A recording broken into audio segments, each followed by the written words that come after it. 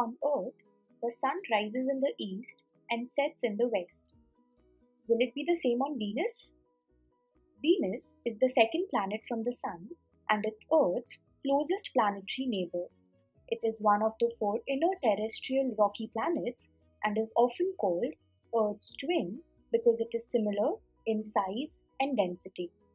However, they are not identical twins and there are radical differences between the two worlds. A major difference is that Venus spins backwards compared to most of the other planets. While most planets, including the Earth, rotate anti-clockwise about their axis, Venus rotates in the opposite direction, that is, it moves clockwise.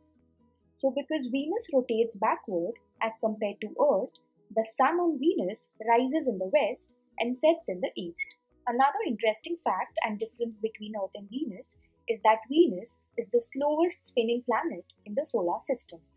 One rotation or 1 day on Venus is equal to 243 Earth days. So while we are completing 8 months on the Earth, Venus has just rotated once. On the other hand, since Venus is very close to Sun, a year passes very quickly there as compared to Earth. Venus takes 225 Earth days to complete one revolution around the Sun. That means a year on Venus is shorter than a year on Earth. Hence, a day on Venus is longer than a year on Venus. To conclude, on Venus, Sun rises in the west and sets in the east. 1 year on Venus is 225 Earth days and 1 day on Venus is 243 Earth days, which is as long as 8 months on Earth.